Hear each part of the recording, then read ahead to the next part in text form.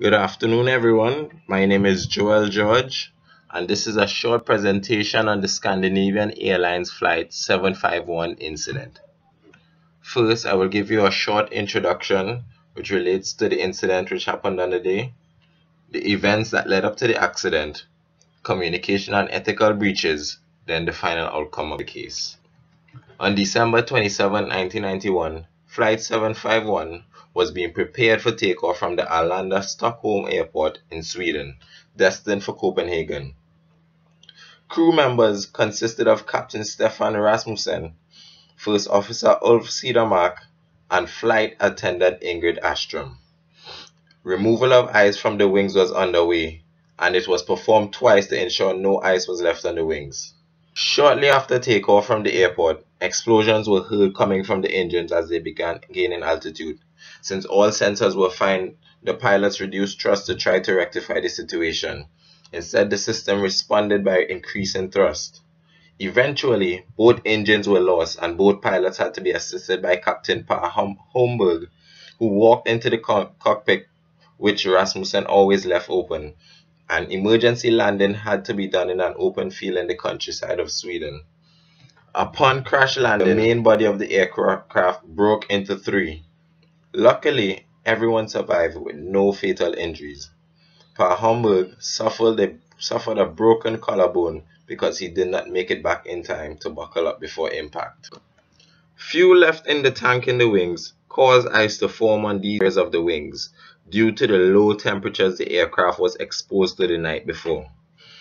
Even though Captain Rasmussen and ground personnel had inspected the wing by visual observation from the front, they could not see the ice at the back. The position of the engines are situated at the back of the aircraft.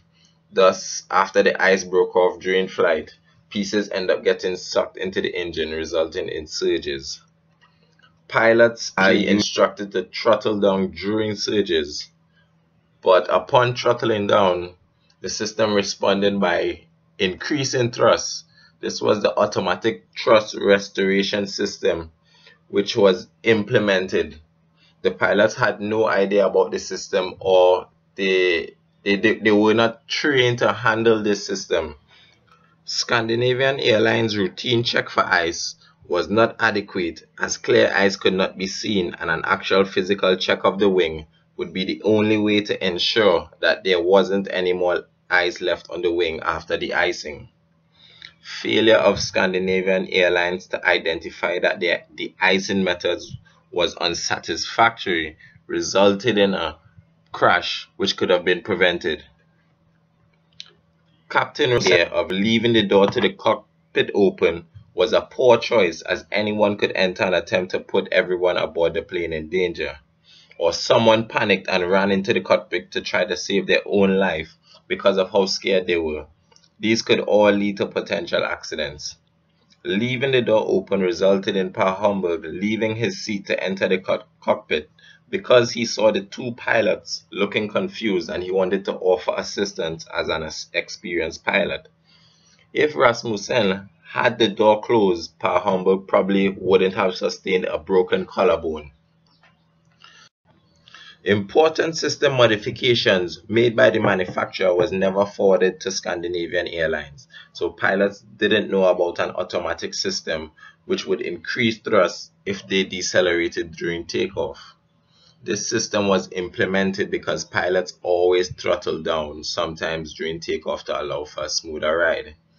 Throttling down to dangerous levels could result in a crash, and this safety measure was implemented.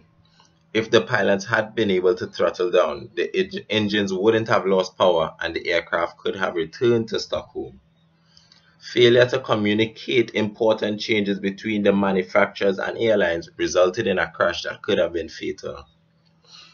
Captain Rasmussen was locked in a state of confusion since he was never trained to deal with this kind of situation. Communication between pilots was poor because Captain Rasmussen was too busy trying to figure out what was going on with his plane and not trying to communicate information between the two so that they could ensure that the plane could be landed somewhere safely. Scandinavian's decision to allow the press to interview Captain Rasmussen before investigation was also a poor one, because in the public eye he was viewed as a hero.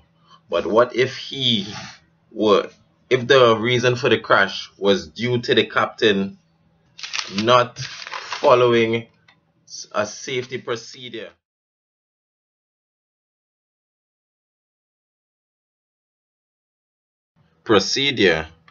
or safety guidelines in case of certain emergencies?